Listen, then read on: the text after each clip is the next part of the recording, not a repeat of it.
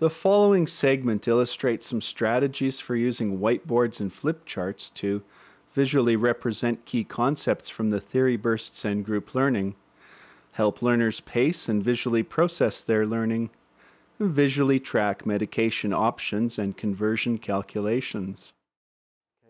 Why?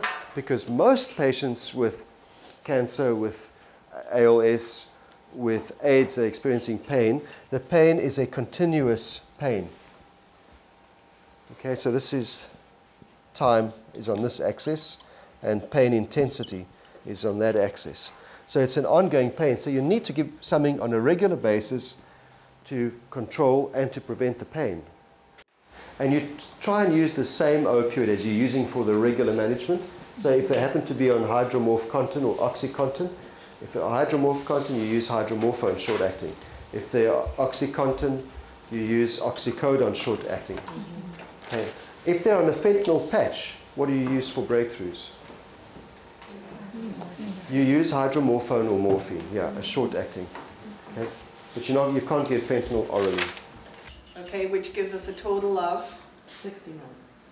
No, 55. Yeah. 55 milligrams. Where'd you get the 5 more? 24 hours. Okay. Managing opioid toxicity is to switch the opioid.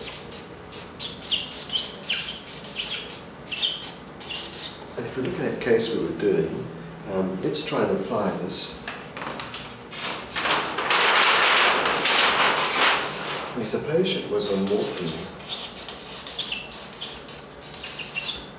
20 milligrams PO Q4 hours, and we wish to switch to hydromorphone,